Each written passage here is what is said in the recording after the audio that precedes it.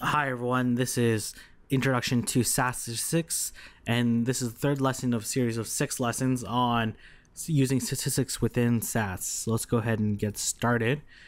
Before you dive into linear regression, a really great descriptive statistics and great graphing that you can do to better understand your data is actually to do a scatter plot.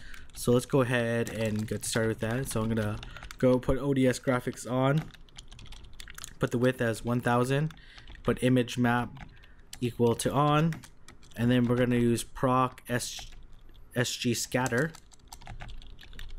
and then as well we're going to be using the SAS data cars data, which come default in SAS, and we're going to be plotting MSRP by horsepower by using the not the exclamation mark, the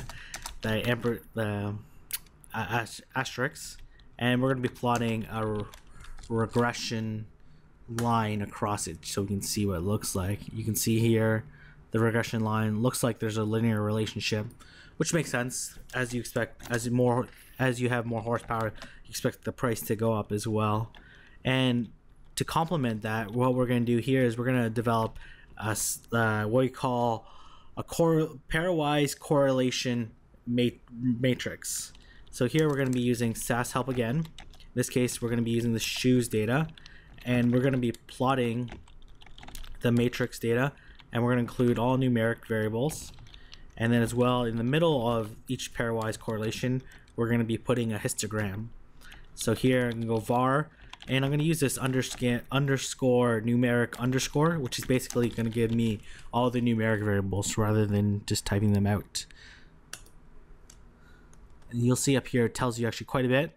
It tells you the different variables that were included, a bunch of descriptive statistics on the variables, and as well it'll tell you here what's the Pearson correlation between the p-values for each of these relationships. So what's the relationship between sales and store, sales and inventory, and as well so it shows you a lot of really great statistics that are there, and as well the R value, the R adjusted R, the R squared for each of these values as well. You can see how significant the relationship is.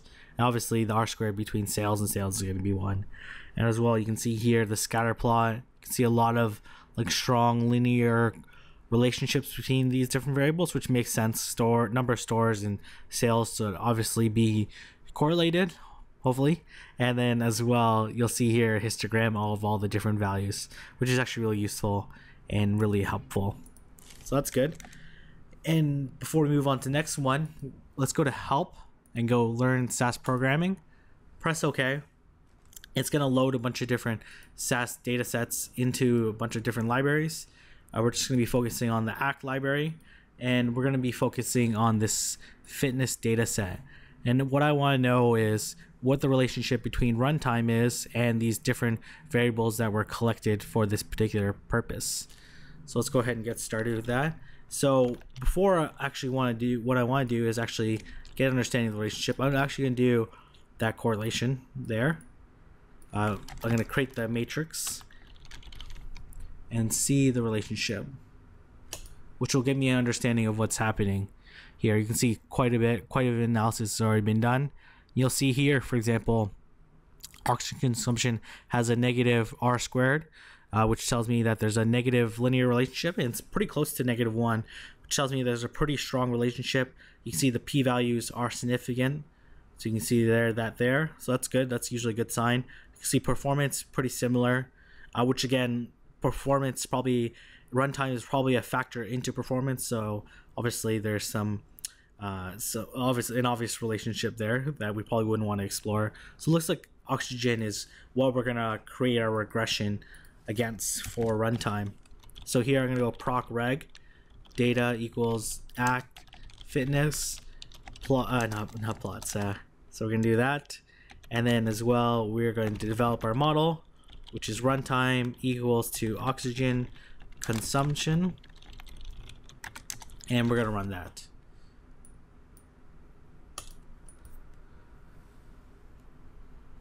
So you'll see here a whole bunch of different values are plotted.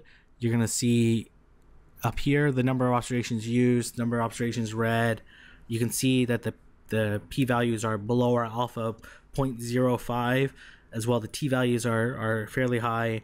The estimated parameter estimates. And as well, you can see the r squared is 0.74, which is actually like pretty high, which is good. And as well, you can see a whole bunch of different variables here. And you can see obviously that this is a simple linear regression. So if this is significant down here, it's probably like pretty likely that's significant up here as well. So that's good.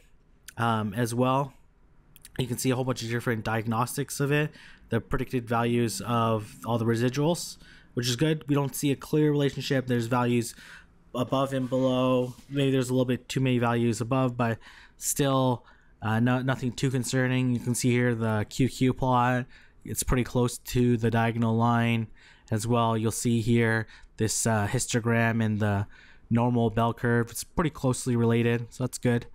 And we go down here, you'll actually see the linear relationship plotted, which is basically just a scatter plot with the regression line, linear regression line, and as well this blue box is the confidence interval, interval, which tells us when that we expect 95% of the time that the mean of a particular oxygen consumption is going to fall within this, for the runtime based off a given oxygen consumption, is going to fall within this blue line. And you'll see here these dotted lines, these are basically the prediction limits, and this basically gives you the prediction interval for any single point. And the reason why it's much larger of a range than, for example, the confidence interval is because the confidence interval is based off of the mean of all the oxygen consumptions for all the runtimes for a given oxygen consumption, while the prediction limit is actually for a single point, which is going to have a higher variability, which obviously makes sense. So that's the basics of linear regression. Obviously, you can do a multilinear regression and do a polynomial linear regression. For a multilinear regression, you can add in other variables. So for example, let me take a look at this table here. For example, if you want to add in rest pulse, all you have to do here is type it beside and click rest pulse, and then rerun this model. And you're going to see all the different relationships that are plotted against there. So I'm going to leave it like at that. So if you have any questions or comments, feel free to leave it in the comment section below. Don't forget to subscribe, and I look forward to speaking to you next time. Thank you.